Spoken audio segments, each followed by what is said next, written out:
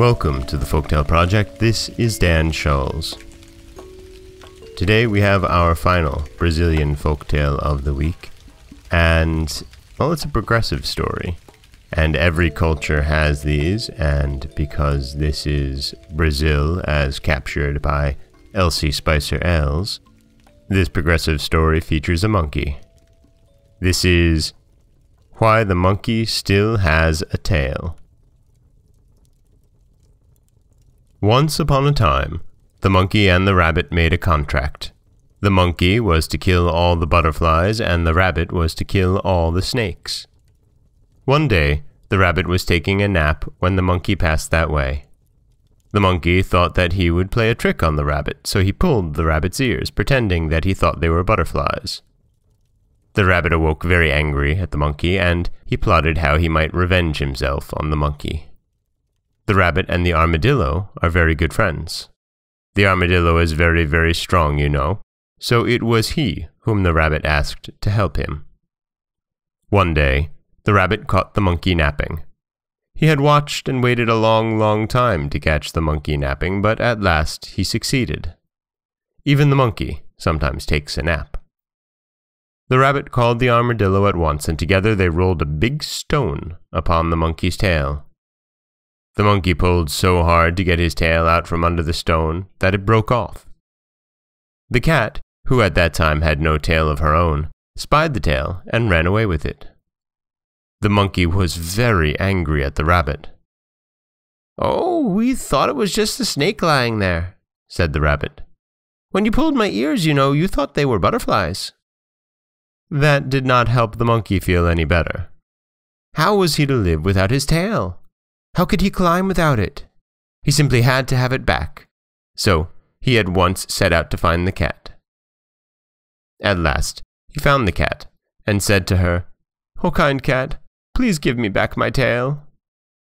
"I will give it to you," replied the cat, "if you will get me some milk." "Where shall I get the milk?" asked the monkey.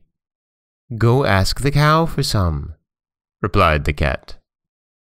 The monkey went to the cow and said, "Oh, kind cow, please give me some milk that I may give the milk to the cat so the cat will give me back my tail."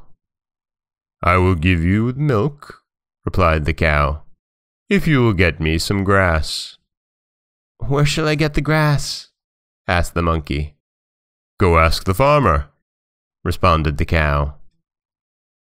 The monkey went to the farmer and said, "Oh, kind farmer, please give me some grass so that I may give the grass to the cow so that the cow will give me some milk so that I may give the milk to the cat so the cat will give my tail back to me." The farmer said, "I will give you some grass if you will give me some rain." "Where shall I get the rain?" asked the monkey. "Go ask the clouds," responded the farmer. The monkey went to the clouds and said, "Oh, kind clouds, please send me down some rain that I may give the rain to the farmer so the farmer will give me some grass so that I may give that grass to the cow so the cow will give me some milk so that I may give that milk to the cat so the cat will give me my tail." "I will give you some rain," replied the clouds, "if you will get me some fog." "Where shall I get the fog?" asked the monkey. "Go ask the river," replied the clouds. The monkey went to the river and said, "Oh, river, kind river, please give me a fog that I may give the fog to the clouds so that the clouds will give me some rain so I may give the rain to the farmer so the farmer will give me some grass so that I may give the grass to the cow so the cow will give me some milk so that I may give the milk to the cat so the cat will give me back my tail." "I will give you a fog," replied the river, "if you will find a new spring to feed me." "Where shall I find a spring?" asked the monkey. "Go search for one among the rocks upon the hillside," replied the river. Then the monkey climbed up the steep hill and searched among the rocks until at last he found a little spring to feed the river. He brought the spring to the river, and the river gave him a fog. He took the fog to the clouds, and the clouds gave him rain. He took the rain to the farmer, and the farmer gave him grass. He took the grass to the cow, and the cow gave him milk. He took the milk to the cat, and the cat gave him back his tail. The monkey was so glad to have his tail again that he danced and danced with glee. Ever since that time, the monkey has been very careful to guard his tail. He still has one, and he is still happy because of it. That is the Brazilian folktale of why the monkey still has a tail. And again, it's a progressive tale.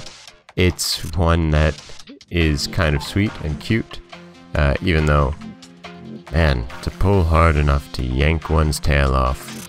It happens quite a bit in folklore and legend. It still doesn't sound comfortable. This is Dan Scholes for the Folktale Project.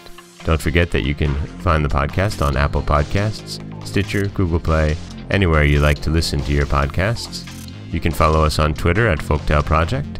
You can find us on Auto Radio, TuneIn Radio, iHeartRadio, Spotify, anywhere you like to listen. And you can always head over to folktaleproject.com, where you'll find a new story waiting for you every Monday, Wednesday, and Friday. Next week, we're heading back to the British Isles for 3 new tales. As always, thank you so much for listening.